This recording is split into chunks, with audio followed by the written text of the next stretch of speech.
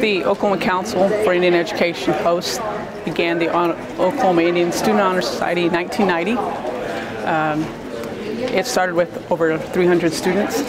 To date, after tonight, we will have inducted 10,041 American Indian students into the Honor Society. Students have to maintain a cumulative GPA, grade point average of 3.9 GPA. They also have to be a tribal member or citizen or show proof of Indian blood. They have to demonstrate leadership in their community as well as the American Indian community. By that, they have to demonstrate or show cultural activities in the application. Every year we select 3 scholarship recipients, and tonight we will be recognizing the 3 students, one from Tahlequah, I don't know their names right out, Tahlequah, Ada, and I forget the other high school. But the Oklahoma Council for Indian Education hosts this every year.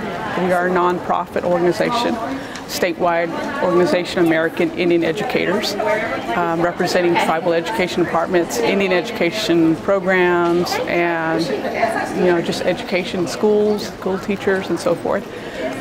We have a 17-member board, and we just work solely on helping in any way our American Indian students in our public schools. It's one of the most rewarding aspects of our organization. We host a challenge bowl where we help kids learn about their American Indian history and culture, and that's great, and that helps our students. But we highlight American Indian students setting high academic standards, celebrate the academic excellence that they are pursuing in maintaining the cumulative GPA.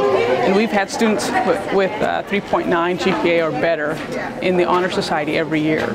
And so it's such a high achieving standard the student and family have committed to, and we want to take time to recognize them for that.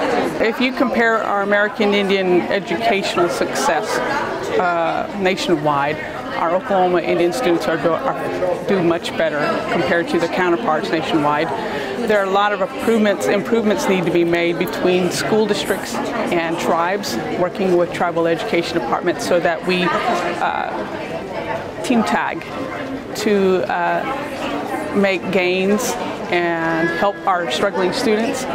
But for the most part, I believe that we lead the nation, but there are much improvement that still needs to be made. I think the emphasis on working with American Indian students,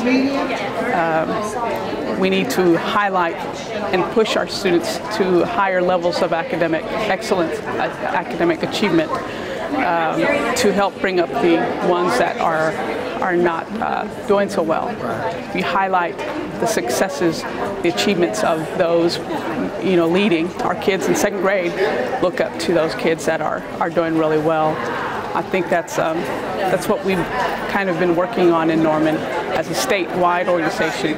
We hope that we do a better job in promoting, supporting, highlighting, recognizing our kids for their achievements, whether it be in school, athletics, their tribe, their cultural activities, what have you. It's just recognizing the success our kids are having.